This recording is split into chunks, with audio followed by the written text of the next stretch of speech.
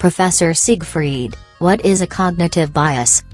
Alex, a cognitive bias is a deviation in judgment, meaning an individual ends up making inferences about other people and situations based on their perception of the input. Cognitive biases may sometimes lead to perceptual distortion, inaccurate judgment, illogical interpretation, or what is broadly just called irrationality. So Professor, can cognitive bias lead to more effective decisions too?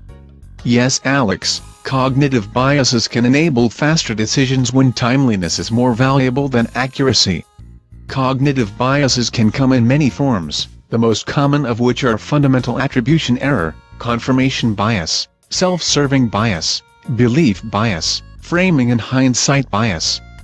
Okay, cool, thanks for the explanation, Professor Siegfried.